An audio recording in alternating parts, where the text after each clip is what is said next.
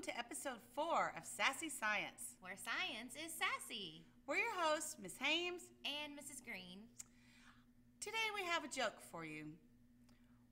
What web do spiders get in, but they don't ever get out? I love jokes. I don't know. A food web. Ah! A food web. What is a food web? Well, a food web is a series of food chains all woven together, and they represent the transfer of energy from one organism to the next. Sounds great. Today we're going to create one of those. So we've got a bunch of different organisms over here. We've got the sun. We've got some definitions, and we're going to put them together and create a food web. Where do you think we should start? Well, let's talk about how a food web actually obtains its energy, the original source. Okay. Let's see. Where do you think? Where do you think the original source is? Well, I've always been taught that the original source of energy for all organisms is the great big yellow ball in the sky, the sun. All right. Maybe we can move this over and make it a little bit bigger. How about that? That looks All great. right. So we start with the sun. All the energy comes from the sun to begin with. Now, what makes its food from the sun? So some organisms can actually make their food. Using the sun. And I think that grass is a great example of an organism that can make its own food. There we go. So we've got some grass down here. This is a picture of grass. And we also have, nuts come off of plants. Trees and bushes would be down here. Because using photosynthesis, they can make their own food. That's right.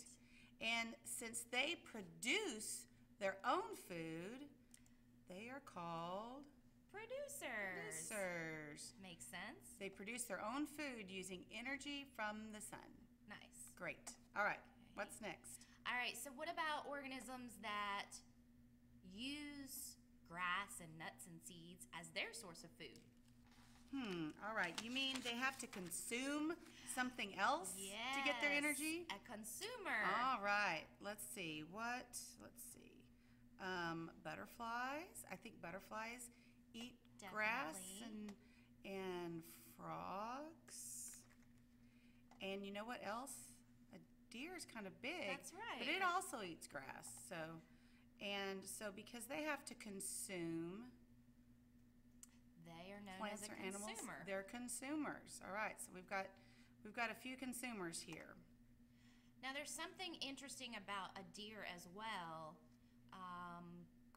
It's a consumer, but it only eats plants. Isn't that right? I believe you are right.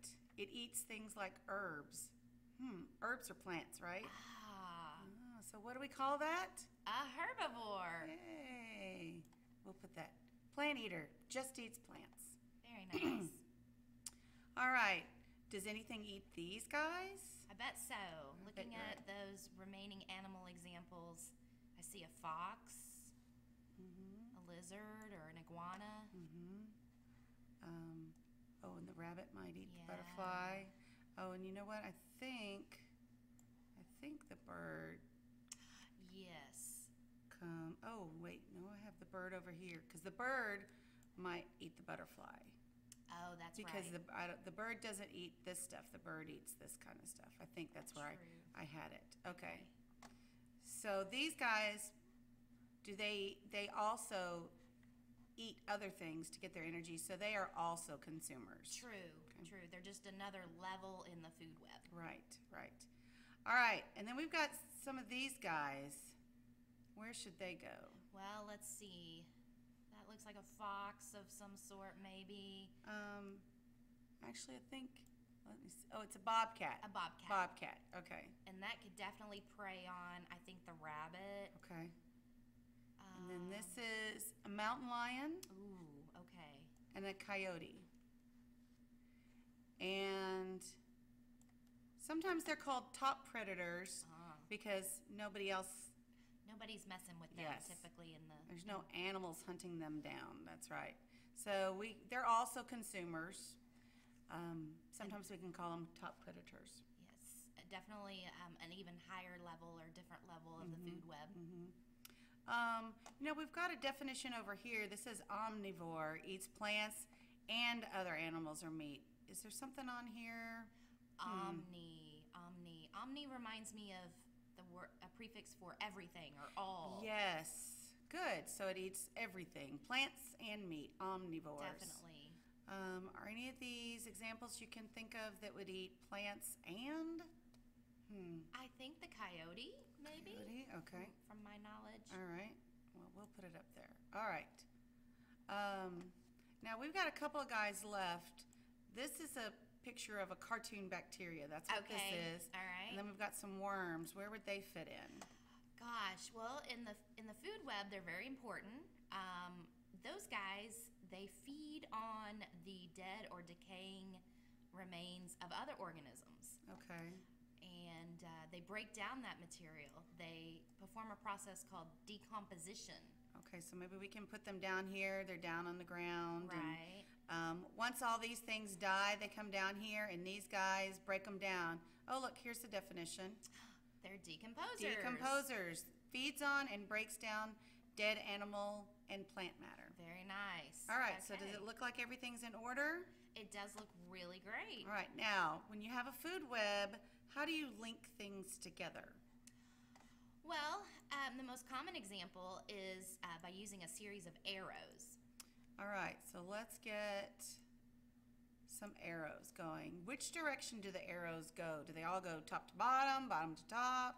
How do you know? I believe they're presented with the arrow going toward the organism that is gaining the energy. Is that right? Sounds right. So the energy, the arrow goes the direction that the energy is going. So let's start at the grass, okay? The grass is going to give energy. Oops. Okay, hold on. Let me click the right thing. The grass is going to give, all right, let me find it. Our shapes. There we go. The grass is going to give energy to the deer. So we're going to point it towards the deer. Perfect. So the energy goes from the grass to the deer. Very nice. It can also give energy to the butterfly and to the frog and the nuts and seeds can do the same thing.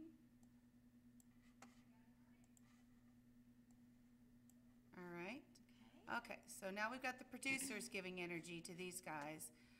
Who do these consumers give energy to? I guess whoever eats them. That's true. Right. So the bird might obtain energy from maybe the smaller insects like the butterfly. Okay. Butterfly and other insects. Okay. Maybe the frog might be eaten by The frog could be the lizard's lizard? meal. Okay.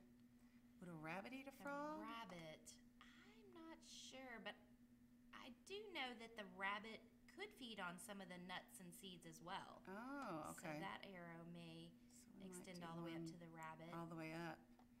And these guys are not going to be eating a deer, but the deer does give energy. He gives energy to these guys. These guys are going to hunt the deer. To the upper level of the food Yes.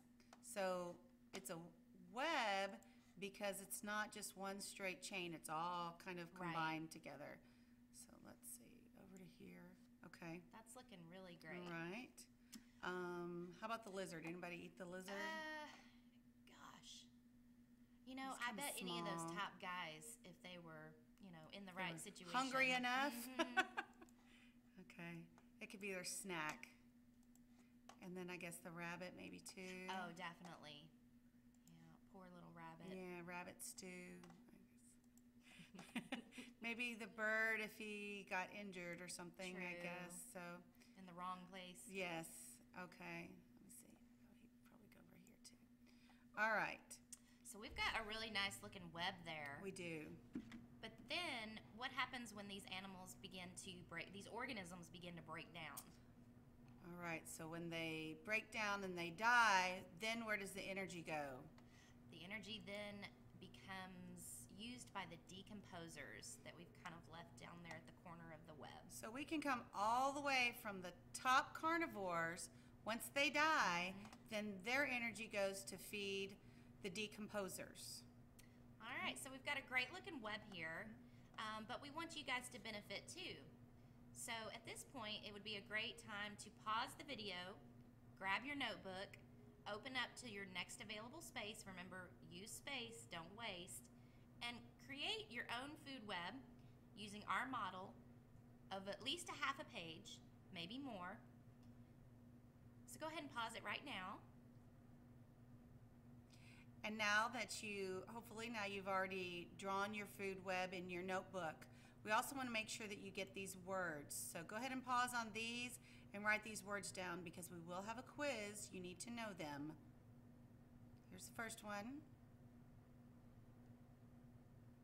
Producers produce their own food using energy from the sun.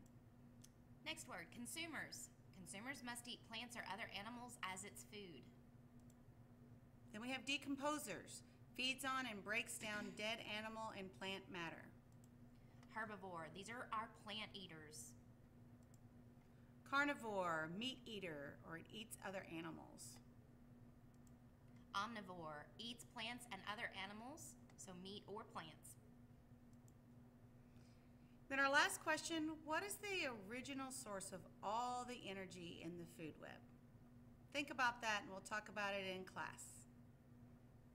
All right, that's it for episode 4 of Sassy Science. Where science is sassy. Have a great day.